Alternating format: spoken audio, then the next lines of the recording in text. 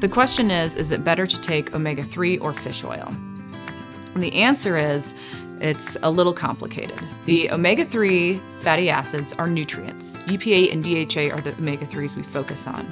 Those are very specific nutrients, and they really only come from fish and seafood. The fish and seafood get the omega-3s because they eat algae. The algae can make EPA and DHA from the sun. So that's where the omega-3s are coming from in the first place. Because not everybody wants to eat fish, we have learned how to extract fish oil from fish and seafood to get these omega-3s, EPA and DHA. Also, EPA and DHA are fats, so they are found in the oil or fat portion of a fish.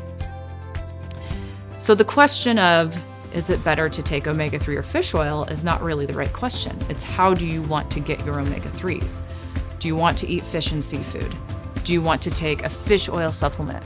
Or they have new technology now that has gotten us the ability to get EPA and DHA from vegan sources. These are called algal EPA and or DHA supplements, and they're produced from the algae that originally produced them in the ocean. So there's options for everyone to get EPA and DHA now. It just depends on how you can most regularly and enjoyably get your omega-3s in your diet.